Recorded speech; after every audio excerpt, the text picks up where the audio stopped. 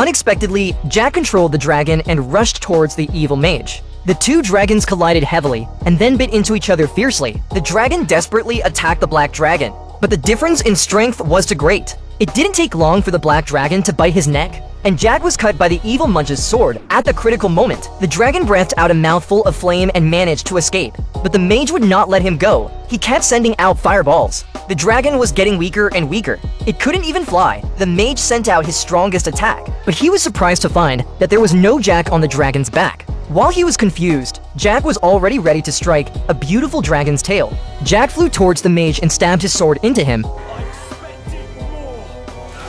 As the sword was pulled out, the evil mage finally disappeared, but Jack also lost his support, and his body fell straight down. At the critical moment, the dragon arrived. Before it fell, it hugged Jack and fell with him,